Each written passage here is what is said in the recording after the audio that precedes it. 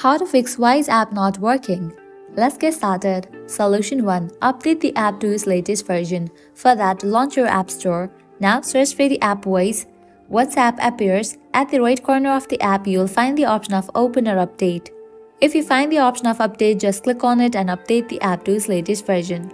Once completion of update process, you can check whether your problem has been solved or not. Solution 2. Clear cache for the app. For that, open your settings. Now scroll down. Head towards the option of General.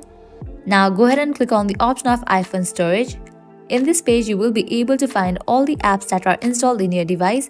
Now open the app Wise. Now click on Offload app.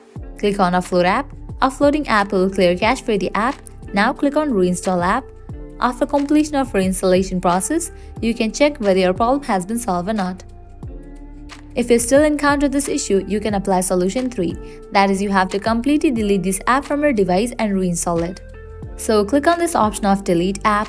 Deleting will also delete all of its documents and data. This action cannot be undone. Click on Delete app.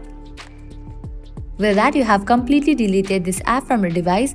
Now you can close this. Launch your App Store. Search for the app Wise. Once app appears, install it. Applying these solutions, your problem will be fixed. So this is how you can fix Wise app not working. At the end, if you guys find this video helpful, don't forget to like, share and subscribe to our channel. Thank you.